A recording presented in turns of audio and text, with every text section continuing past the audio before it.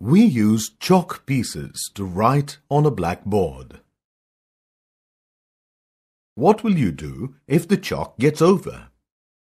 You will take another chalk piece from the stock of chalk pieces in the chalk box.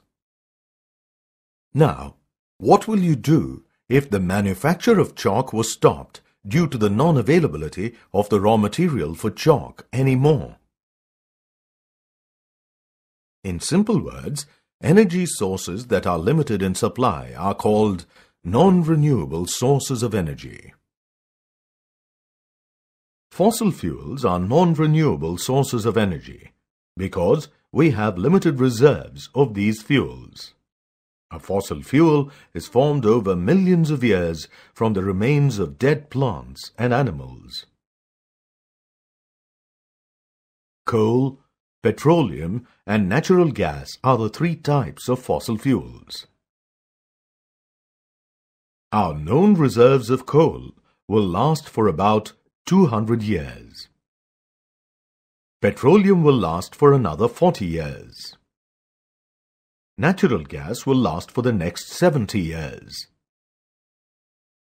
If we continue to use fossil fuels at the current rate, we will soon run out of them. Now we know that we have only very limited reserves of fossil fuels.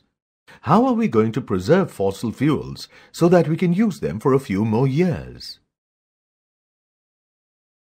Compressed natural gas, or CNG, is a substitute for petrol and diesel. Though it uses natural gas, it is an environmentally clean alternative to other fuels.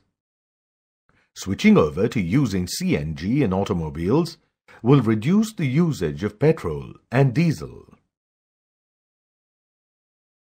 Fuel usage in automobiles can be reduced by driving at a constant and moderate speed, turning off the engine at signals, and ensuring correct tire pressure and vehicle maintenance.